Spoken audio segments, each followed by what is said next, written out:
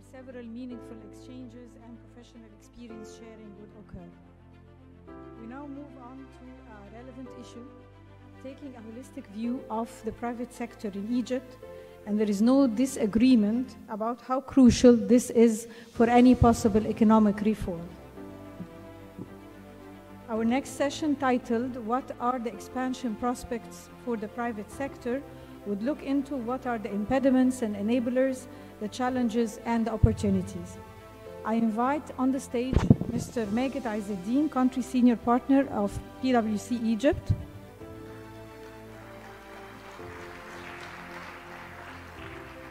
Mr. Izzeddin has been with PwC for almost 30 years and was responsible for developing the firm's vision and long-term market strategies in Egypt. Throughout his career, he advised many clients on their market entry, investment strategies, and specific transactions. Mr. Izzeddin will also be moderating this session. I next invite Ms. Yasmine El-Hini, Acting Country Manager of the International Finance Corporation for Egypt, to join us on stage. Ms. El-Hini is also a school alumna, and she has assumed various responsibilities throughout her career, including executing strategic investments, building partnerships, and leading transformation projects. I also call upon Mr. Khaled El-Mikati, Chairman of the Board at Mikati Investment and Trading Company, MITCO, to join our esteemed panel. Mr. Mikati is an engineer who's founder and board member of several companies working in building materials, logistics, exports and imports, working across several countries, including some countries in Africa. Mr. Mikati was also the former Secretary General of the Egyptian National Competitive Council from 2011 to 2014. Last but not least, also joining this panel, Mr. Sameh Hassan, another alumnus of the AUC School of Business and the Chief Executive Officer of Savola Foods Company. Mr. Hassan, please join us on stage. Mr. Hassan accumulates more than 35 years of experience in multinational and regional companies in the Middle East, Africa, and Europe. This was coupled also with board memberships that have spanned companies from FMCGs, food services, electronics distribution, and other fields. I'm sure that this will be another interesting discussion from key players in the private sector. Thank you, Dr. Wafa. I heard about the light, but I didn't expect it to be that strong. But anyways, I can still see we are the last panel. I was expecting us to be talking to ourselves, but I can still see a good turnaround. So thank you for hanging on, and hopefully you'll find it interesting. So without any further ado, let's get into the topic. The topic, as Dr. Wafa mentioned, talks about the prospects of the private sector. And I'm sure a lot of you have heard over and over again that there's, low level of participation of the private sector, whether it's 25 or 26%, and that we wanted and we're hoping to have a 65%. We also saw the decline in the Purchasing Manager Index, PMI, which is a good indicator, and it shows that private sector is declining. So why? Is it external? Is it internal? What is the cause? I mean, we know that there are external challenges and they're global. Like, for example, the pandemic did disturb the supply chain. That happened. Also, the Russia-Ukraine war and its implication, the global inflation. Also, from internal, there are other challenges like the declined foreign reserve. I mean, private sector wants to import raw material for their production, for example, or if they're trading. And then there's the LC challenge, which is now removed, and they want the foreign currency, don't find the foreign currency. And being a professional service advisor, I'm blessed to talk to the private sector and also the state or the government. So you talk to stakeholders and you get to understand and analyze what's the issue, because everyone is looking for the others and blaming them.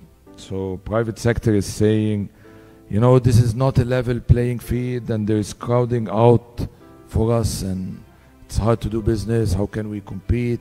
We pay value for the land. We pay taxes and customs. Others don't. You look at the state, wider description of the state, and they would say, okay, we all know that capital is coward, and during the events that happened, private sector did not, you know, play its role, so the government or the state has to step in and you know, to employ people and have infrastructure projects and all what we've seen. We'll try and discuss with the panelists the topic of the prospect of the private sector, but before I do that, if you allow me, less than a minute. The topic before me was family business, and family business is also private sector, right? And they are, as we heard, they contribute to GDP and they're important. I'm not a history teacher, but family business had a reset, I think, in the 50s with Nasser era.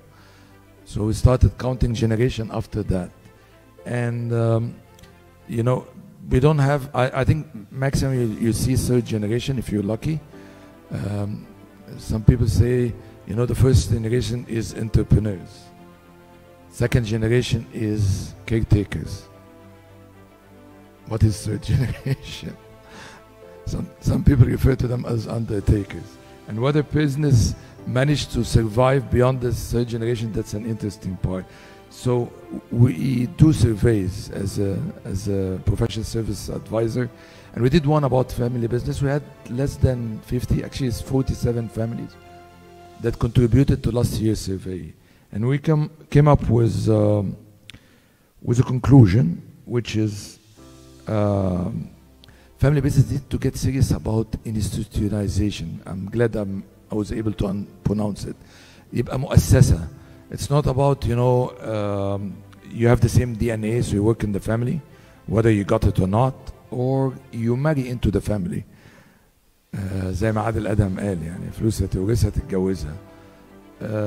So it needs to be institutionalized, meaning corporate governance, having clear succession plans, and, you know, welcoming talented management to the family. Can I start with you, Khalid? So the first question goes to Mr. Khalid Al-Mikati. Is the mic working? أيوة. زق عليه قدام بس. تمام. حد يساعده طيب. I'll ask you the question while you're fixing. You do have vast experience across various sectors, like logistics, building materials and chemicals, and in inputs and exports. What are the issues your company faces doing business in Egypt? And on the positive side, يعني have a positive flip, what has been improved or started to work better? First of all, thank you for having me on the panel. But before going to the positive side, let us talk about the reality side. Any industry currently in Egypt, basically in our sector, the building material, will not grow with a black market existence. I mean,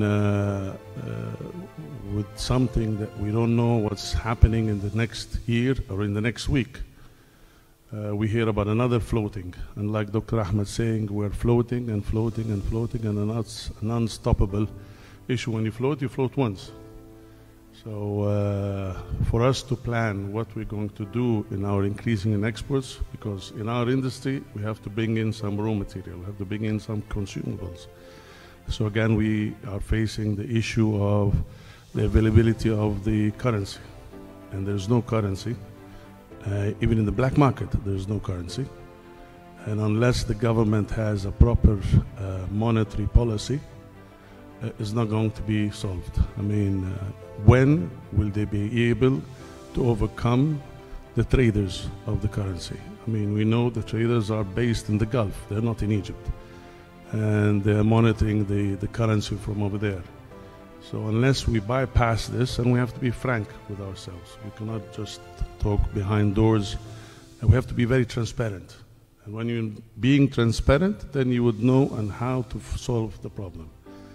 So I'm not saying it's a very negative or a black direction. There is always a positive direction, and there will always be an opportunity in some industries, because in any crisis, there is an opportunity. So we are developing another opportunity in another business in the building material. But for example, as in the last panels, we were talking about how are we attracting FDIs. In one of the industries we're working in, which is in the wood sector, we went to approach to an Italian manufacturer, one of the largest manufacturers in Italy and in Europe, and they are facing the increase of price of gas and everything. It went 6 times in the last year, but he said he doesn't want to come to Egypt. He would go to Turkey, but not come to Egypt, because there's instability in monetary policies, in the physical policies. They don't know, in the license, in any impediment that the government might put as a fees that are unknown to them. So why would we come here? Turkey is now, we were talking about Turkey in the previous panels, Turkey is becoming the hub of industry in the Mediterranean. It's going to replace a lot of industries from China are going to be in Turkey. They have the innovation, they have the know-how, they have the raw material, and they have the market. And they have a stable policy, in spite that they have a huge depreciation in their currency, but yet they increased their exports.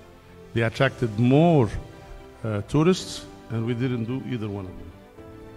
So unless we have a proper, transparent policy, the private sector that is aware of, we can't even export. I mean, we are exporting to 16 different countries, to Europe, to the States, to the Asian part, a little bit to the African market, very little to the African market, unfortunately, which we need to increase. But now we went down to 9 countries because, of course, of the challenges that are happening in Europe. The cost of logistics has tremendously increased because of what's happening. So we can't reach the markets that are far away. And even the cost of logistics to Africa has went 2.5 times. So again, these are all major challenges that we are unable to overcome, even if the government is giving you incentives for the logistics. It's not enough. Incentives is not a solution.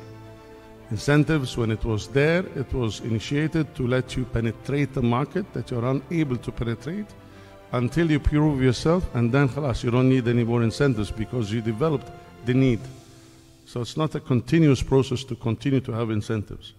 It is how to penetrate the market, how the government will help you to penetrate this market, and are they going to continue to compete with you in the industries or not? Because in our industry, the government is competing with us, and we have to be, again, transparent. So if they're competing with us, how can we sustain? Because everything they're getting is as much as less than 50% of what we are enduring. So on the positive side, there's other industries within the building material sector that we can work on, because most of the raw material is locally based, and we can direct it to the new emerging markets. Saudi Arabia is an emerging market, okay? But what again the government is doing? I mean, we had a market in Iraq where we were reaching with a client to around 50 containers a month. The government, one of the companies came in, they took the order, and then they could not sustain it because they could not sustain the quality that the client wants. And when the client refused to continue with the government, they threatened him that you will not enter in Egypt. So what is this? So I'm sorry to be frank, but if we're not transparent enough, we're not going to bypass our challenges. Thank you.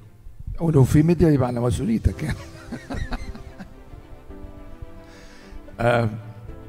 I agree with most of what you said, and the stability في التشريعات is quite important. So I do business plans, and business plans normally is around 5 years period, where you have the main assumptions, and then you plan whether you're gonna enter the market or expand. Is it a new production line or whatever? And I don't remember any of those business plans really after 5 years met the expectations, because maybe after 5 months the laws will change, not 5 years. So I agree with you. We need stability. Thank you. Can I move to you, Sameh? Same question. What are the challenges of doing business in Egypt, and what has improved?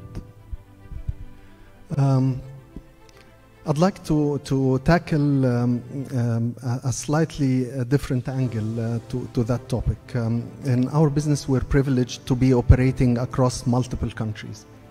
And it simply becomes a benchmarking exercise of what we see in one country versus the other one. So you compare the number of challenges that you have in one market, and you benchmark against Egypt or against other markets to see where you would like to allocate your resources. And if I take this point in time and look at, let's say, one extreme, the UAE, where you look and you have some inflation, you have increasing cost of financing to some extent, and that's it, really. These are the challenges that you face in a country or economy like the UAE. You go to Morocco, for example, you get again some inflation, some government regulations that are slightly challenging, at least in our sector. But you come to Egypt and you have a long list of challenges that you're dealing with. Number one, you look at inflation, obviously.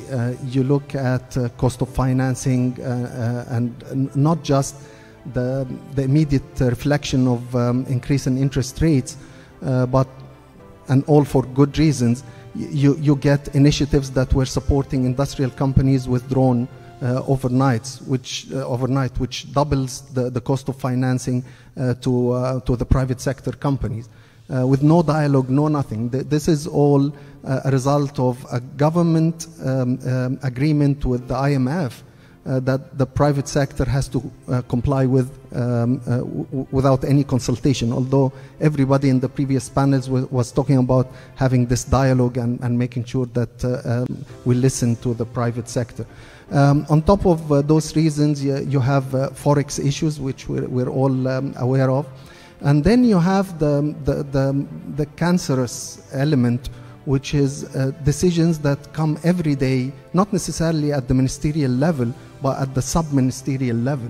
And you get decisions, you get levies, you get impositions on the private sector, and there's very little coordination, obviously, between the different government agencies that do that. So you get something from the Ministry of Health, you get something from the Ministry of Labor, and each ministry has its own reasons why they're imposing that kind of restriction on the private sector, but no coordination whatsoever, and everything ends up in the lap of the private sector. And then we ask, why is the private sector not competitive? I can give you 200 reasons why the private sector is not competitive with other markets. So if I want to put just a title to that, it's the unpredictability of the economic environment. Every day you have a new variable being added to your decision-making process that you didn't know about and you didn't expect, and you're expected to comply. And as good corporate citizens, I think majority of the companies will comply, but at the expense of competitiveness. And that simply leads to a decision at the boardroom level, where we sit in Saudi, allocation of resources goes somewhere else. As simple as that. مفيش light at the end of the tunnel؟ مفيش حاجة حلوة؟ It's always light. Always light. We'll talk about that. You mentioned the silos phenomena of the line ministries, which is something, inshallah, will be overcome hopefully in the near future. I guess, yeah, I do agree with you, and I'll move to Yasmine. Yasmine, you're now representing IFC. IFC published a very comprehensive private sector diagnostic country report for Egypt around 2 years ago. I lost it. If you can resend it, that would be fantastic. Going back to the structural issues analyzed in this report, which do see being currently addressed by government policy and direction, and which are yet to be tackled.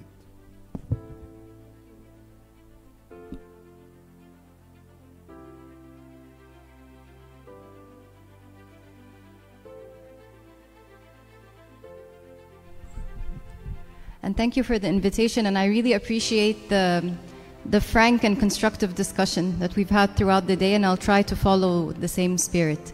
So as Megan mentioned, IFC published a report, IFC with the World Bank published a report 2 years ago called the Country Private Sector Diagnostic. This is a report that we do across all markets globally, and the objective is basically to identify what are the opportunities for the private sector, what are the constraints that are cross-cutting, and what are some of the specific sectors where there are opportunities, and what are the bottlenecks related to those specific sectors. So for Egypt, I'll mention the 3 main cross-cutting challenges. I don't think anyone in the room would be surprised to hear what they were.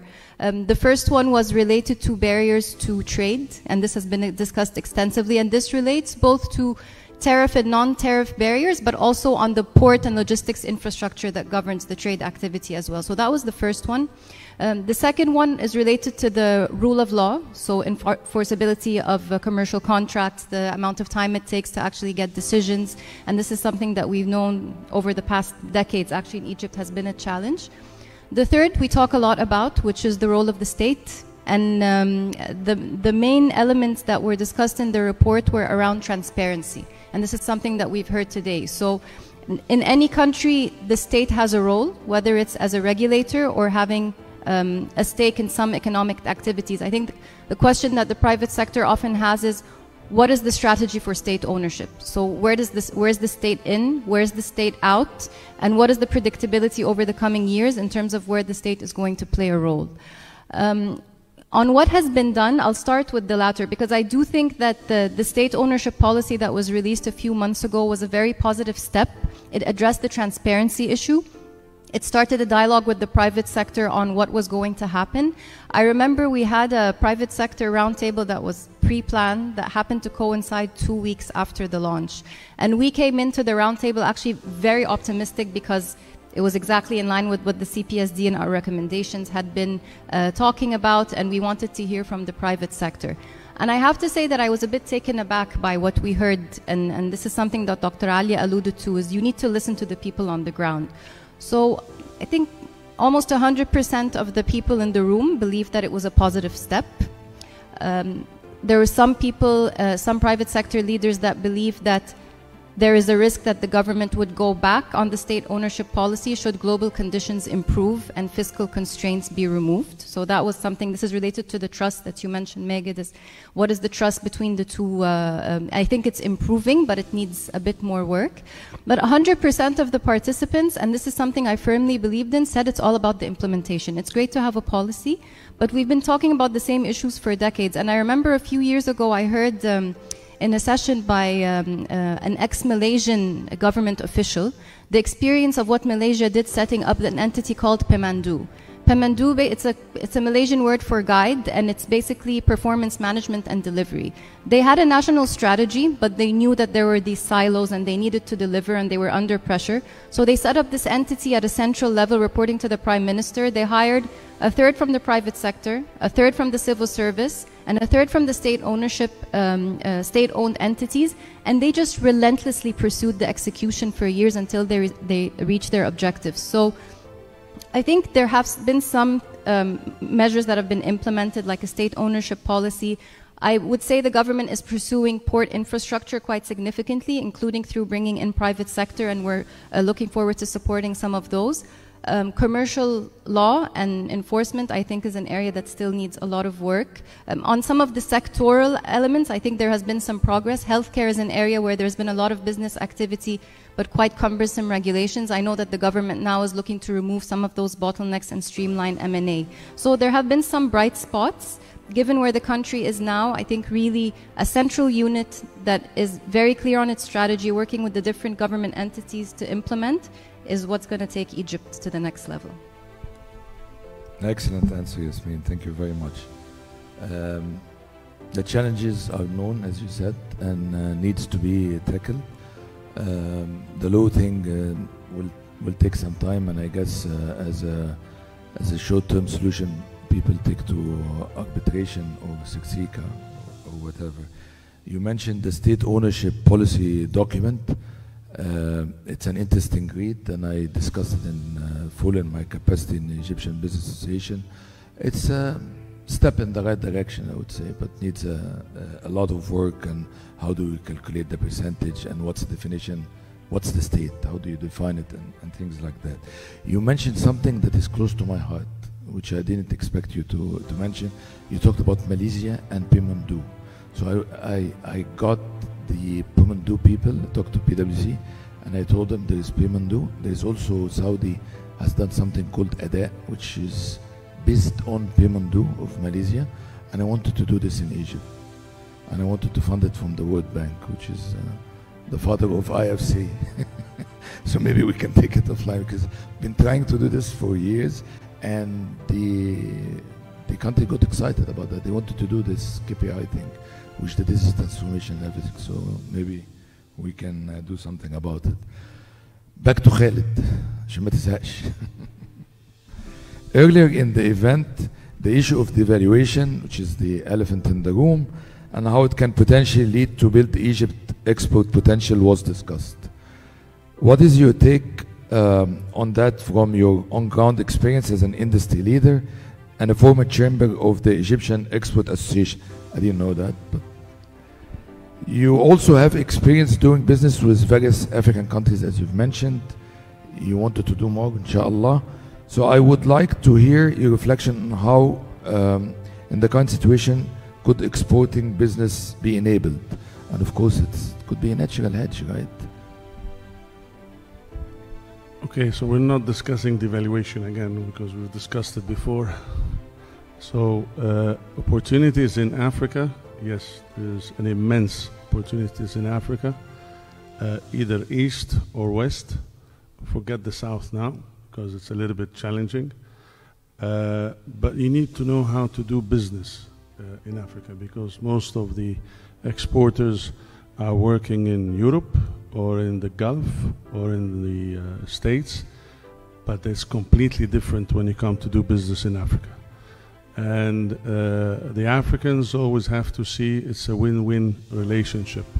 You cannot go there only to take their money and make yourself more profitable and win and leave them and go. It doesn't work. And it has to also come closer in a relationship. You have to build the relationship with the Africans. So it is a mutual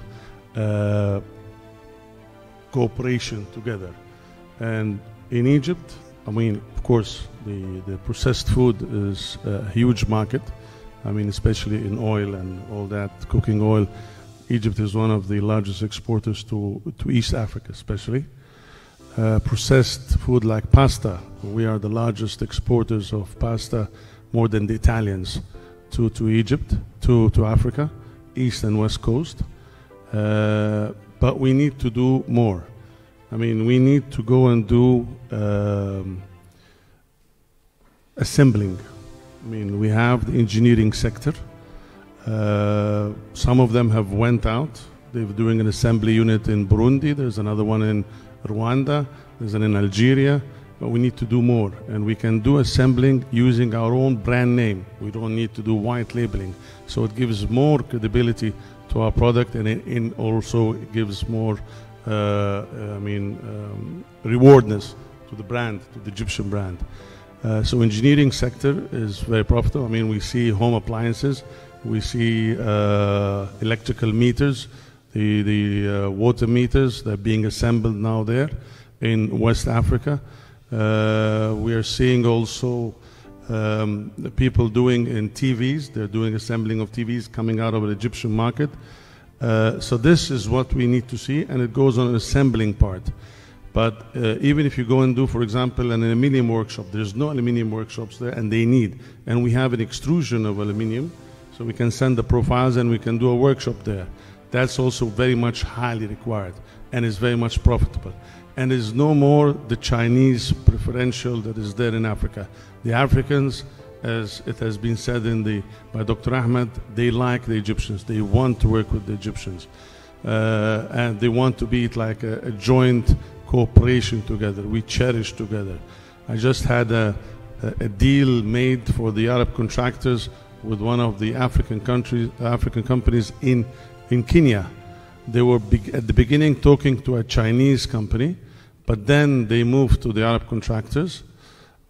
Can I say the names? Yes, of course. Yeah, there's no problem, man. So they moved to the Arab contractors, and the finance was coming from the UK government.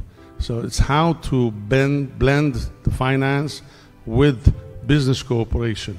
And they're doing 150 kilometers road in Kenya. So it's been awarded to the Egyptian company over crossing a Chinese company, even if the Chinese was coming with the finance, but the preferential, because of the UK finance, they preferred to have an Egyptian company. So there is the opportunities. Also, we're doing another business transaction with the Moroccans. So that's to take the Egyptian furniture from here, going to the Moroccan side, have it an added value done over there, and re-export to West Africa as if it's a Moroccan product, because we don't have agreement with the IPOs yet. So until the African Free Trade Agreement is imposed on all the African countries, so that's another opportunity for the furniture sector to export to Morocco, and from Morocco go down to the West Africa. So there is a lot of opportunities, but you have to cooperate. You have to make partnership. You cannot just go and sell and think that you're going to succeed. It's completely different. More or less also, or above, you have to have present on the ground. So that means if you're going to do home appliances, you have to have after-sales service. You just can't go and sell. If you want to do processed food, or if you want to do FMG products, you have to have a warehouse there. So we have a wholesale team. You sell, because if you want to sell to Carrefour, it's 45 days. They will not import. They want product there in the warehouse. So again, it's doing business in Africa, is you need to know, but opportunity is there. Your product is appreciated. Your agricultural products, we're exporting oranges now to Kenya. We were only exporting to the Europe market, to the Asian market, to the Russian market. Now we're exporting to Kenya oranges. Pomegranate we are exporting. So there's also agricultural products that are growing towards Africa. So this is important to go to Africa, but learn how to do the business there. There's a lot of money. There's so many financial institutions. There's the African Development Bank, there's the African Export-Export Bank, there is Badia Bank, there's the ITFC. They're all directed funds towards the African continent, beside the European funds. So it's there. Just go and knock doors and work. Thank you very much. And I'm actually too excited about the concept of looking to trade with Africa. And I think now is the time, given the recent Continental Africa Trade Agreement. I think exporting with Europe or the West is nice to have, but I remember in one of the previous panels they mentioned it's not easy, the margins are slim, and instead of looking up to export to Europe, and you end up giving them strawberry and oranges, I'm not saying that's bad, and then take everything from them. I think the balance of trade with Africa would make more sense. A few years back, I met a UK minister, and when she introduced herself, she said, I'm the UK Minister of Africa. I said, oh my God, why don't we have a minister for Africa? Since the focus is on Africa, we need to have a minister. Intel Minister of Africa, No, I need to add something. I mean, one of the things that is increasing the exports of Morocco, for example, to West Africa and dominating West Africa is because their banking system. They have their banks in 12 Western African countries. We only have one bank, which is the CIB, in Kenya, Mayfair Bank. We have another bank that is not operating well in Uganda, has been there for ages, but it has grown up, so it's becoming very old, so they're not operative, and that's it. The others are correspondents. So unless we have our banking system going out with the exporters, we're not going to be able also to increase our exports. في African Export-Import Bank, but I agree with you. I think there is a lot need to be done in this African direction, and the relationship with Africa should extend beyond the football matches. And I was fortunate enough to be a moderator on the first ever investment promotion agencies of Africa. And as you've rightfully said, we need to know how to deal with them, right? So we need to know how to deal with them, we need to know the culture, and we need to do that. And maybe instead of complaining about crowding out the private sector, maybe we can take the state the state can take the private sector hand and go to Africa, because they know how to do business there. So we're running out of time, so I'll have to be quicker. Speaking of the devaluation, Savola عملت ايه? Which devaluation? I'm sure your job is interesting in Egypt. We've been operating in Egypt for 20 years, and during those 20 years we've seen 300%, 400% devaluation, I guess. So every almost 5 years you have a new round of devaluation. And if we're talking about attracting FDI, we have to think like the investors would think. FDI doesn't like that. Doesn't like that every 5 years you reset your financials back to square one. Because obviously any investor who's investing from abroad is not Egyptian pound denominated. They are some other currency denominated. So you devalue your currency, and basically you're telling the investor that you went back 5 years in time. So it's again another cancer. I'm using the same terminology here. It's very difficult for any investor, FDI holder who wants to make a decision on where to invest that money, to come to a market that sets back or resets back their financials every 5 years. So devaluation is extremely serious, and I understand what Dr. Galal was talking about when he said this has to stop. It cannot be the solution for anything and everything that we refloat our currency. So I think the danger with that as well is you devalue today, the expectation locally is that you don't increase your prices, and the expectation internationally is that you immediately make up for that difference in value in foreign currency. So which one do you follow? Internally, locally? Exactly. Locally, you're being beaten up by everybody that you're taking advantage and you're increasing the price, and you're not being fair to the Egyptian market and the Egyptian consumer. And then when you look at your reporting back into the original country of the investment, you'll find that you lost 500% of what you delivered last year. So it's a huge dilemma, and the solution is clear for investors.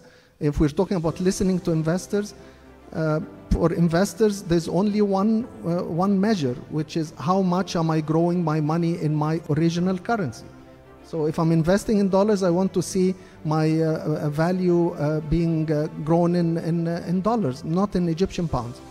So we have to find a solution for that, or you just free up the market totally and expect that you devalue today by 35%, prices are going to go up tomorrow by 35%. No questions asked. No one should discourage that from happening, because if we're talking about a free economy, if we're talking about freedom of trade, this is what is expected. This is what international investors expect. That you made the decision, you bear the consequences.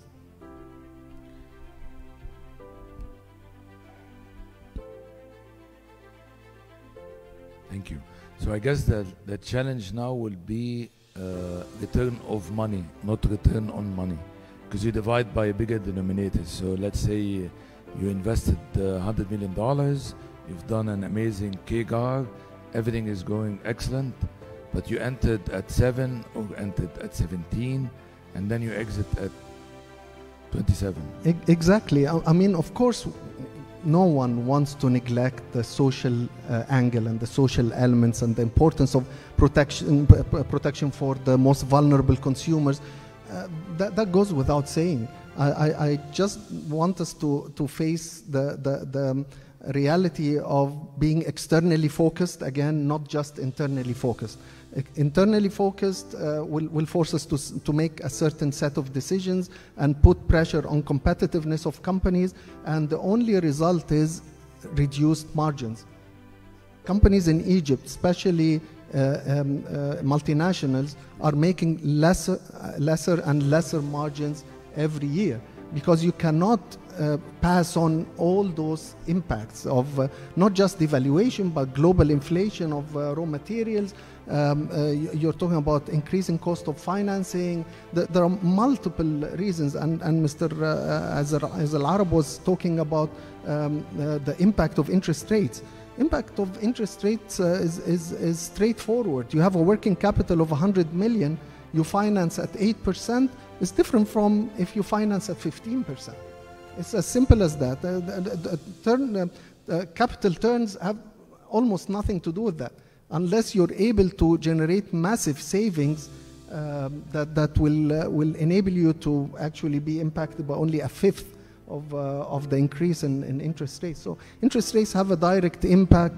Devaluation certainly a huge impact. Cost of doing business in the country, everything is going up. Services are going up. You're getting inflation imported and locally grown.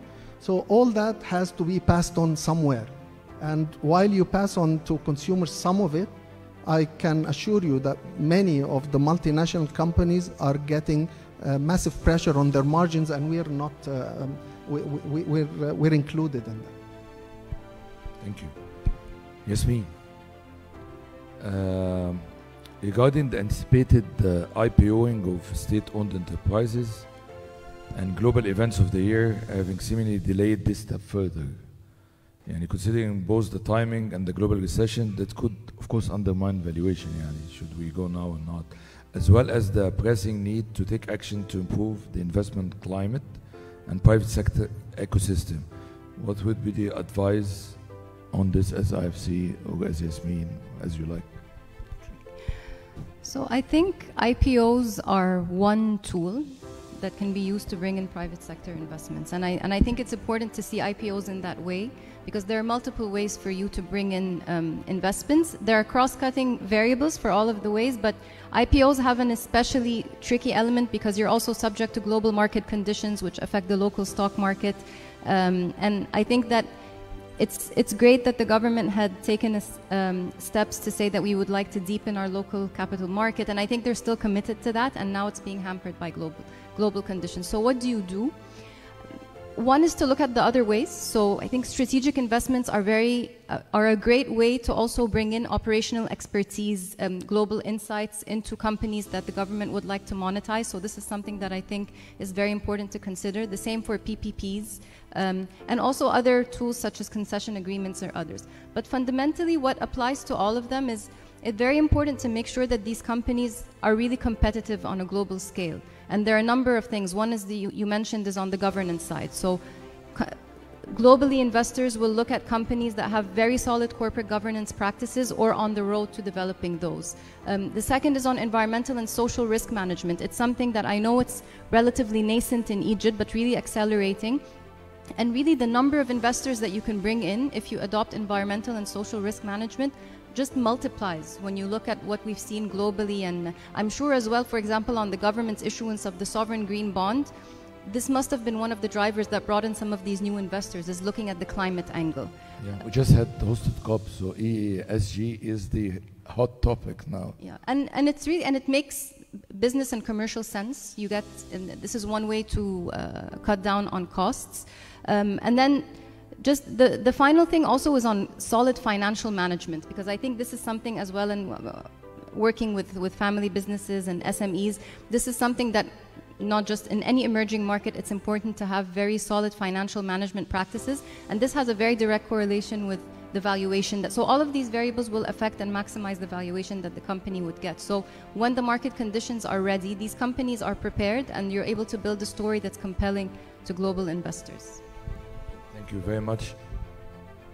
I realize we're part of the challenge of being the last panel is that we're squeezed on time and people have commitments. So let's go for a round of last comment on the topic, and if you can limit it to a couple of minutes, that would be fantastic. قول بقى اللي انت عايزه.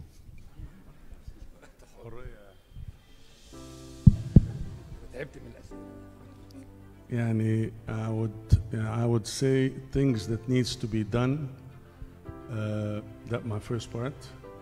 We have to have a proper monetary policy that is clear and transparent to the private sector. You don't want to wake up every morning and find a surprise. They canceled the 8% and now we're facing 17%. Very nice surprise in the morning. So we have to have a monetary policy that's very transparent, a physical policy. And when you have a monetary policy, you have to show that you have the tools to do the monetary policy or to be able to implement this monetary policy. Because if you don't have the tools or you have a nice monetary policy, then it's useless. Same thing comes to the physical policy. Now, physical policy, this has to be shared with the private sector. I mean, you have done a stimulus package of 400 billion Egyptian pounds. But where did it go? And how was it dispersed in the market? And what came back out of the stimulus package?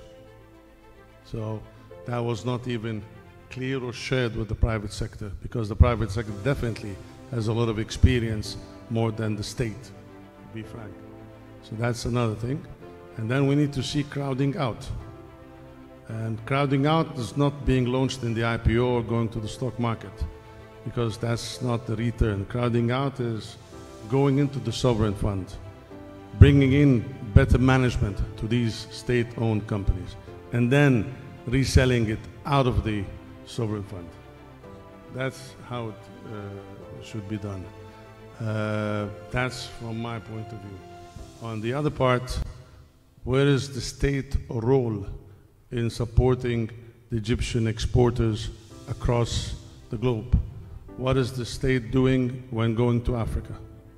What kind of supports are they providing? What kind of information are they providing us to enlighten our decision? Yes, I'm going to East, I'm going to West, there's the opportunity.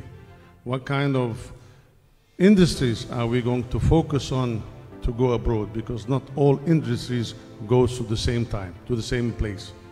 Okay?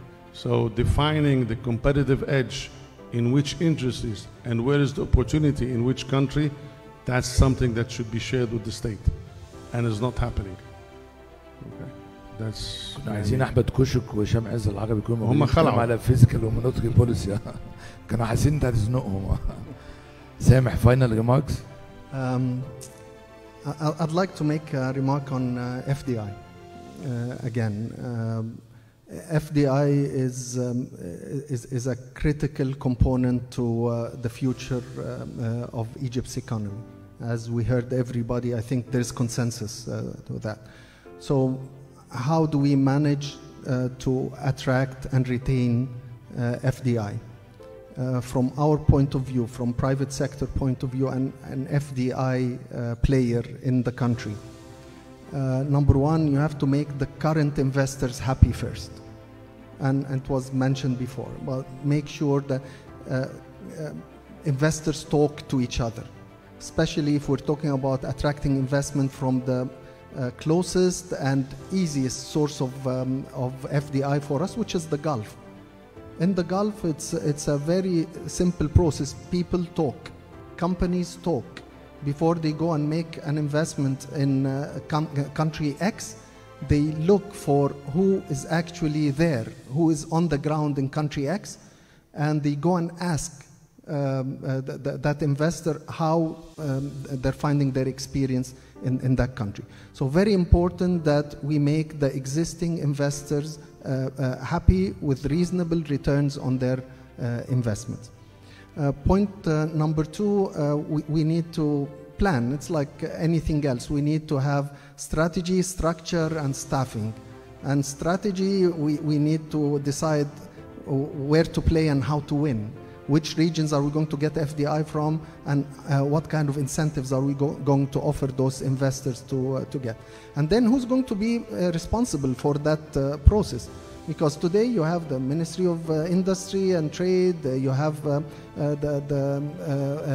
councils, the export councils, and the Ministry of Finance. You have to decide who's going to do what. And then staffing, you have to throw your best people at that. Because we've been talking about that several times to visits that come to Saudi and the Gulf. We keep telling them that you need to have offices permanently placed in the Gulf. Not a visit for a couple of days and everybody comes back to Egypt and nothing really happens. You need to have offices staffed by bright people who are fully aware of the opportunities, and they can go and make a good sell of Egypt. FDI, you cannot always sit and wait for FDI to come to you. You have to go to FDI. And to go to FDI, you have to have the right structure and the right people to do that. And then once the FDI is in the country, you need stability, you need obviously transparency, and you need clear rules and regulations. So if again it was said that the government cannot do everything, as a matter of fact, we want the government to do less. Please do less. At the moment, the less you do, the better it is for everybody. So please make sure that you focus on the role, as Mr. Kojok mentioned, the role of being a regulator, being a facilitator, but let's try and get a little bit out of the command and control environment that has been existing for tens of years. It's like any organization. You go from command and control to high performance organizations, right? As a countries are similar. We want to move our country from being a command and control countries and everybody has to listen and abide by the rules that come out every day, to a more high performance country that allows everybody the chance to perform and to really give their best in the best interest of the country. And by the way, if we go back to the light at the end of the tunnel, we are one company that exports more than $200 million out of Egypt every year. As an investor, this is what we offer back to the economy. Are we happy with that? No, we're not, because our biggest competitor in Turkey is selling billions at the same time to the same markets where we're selling $200 million. So it's all relative. We have to look out, not in, and compare and benchmark all the time, and re-examine some of the statements that we've just repeated for tens of years. For example, Egypt is a low-cost producer. Egypt is not a low-cost producer, generally speaking. If I take our industry, for example, the lowest cost producing country is Algeria, by quite a margin. Algeria, by quite a margin below Egypt. If we look at cost of production in Egypt compared to the Gulf, here is the surprise, almost the same. So we have to re-examine all that. And again, الليبر عندنا رخيص. طيب مفيش سكيلد ليبر رخيص كده؟ أنا بغششك يعني. It has become a bit of a myth, and we have to re-examine all those slogans that may and may not be necessarily true. So all these elements are very important if we are to attract FDI, retain FDI, and maximize the value of FDI investments in the country. And in the previous session, the moderator was an AUC professor, Hani Gnena, and the whole AUC professor smarter than me. He talked about the fact that we are more service than we are into production. And ironically, and I discussed it with the Minister of Finance, we do give export subsidy for goods, but we don't give for services.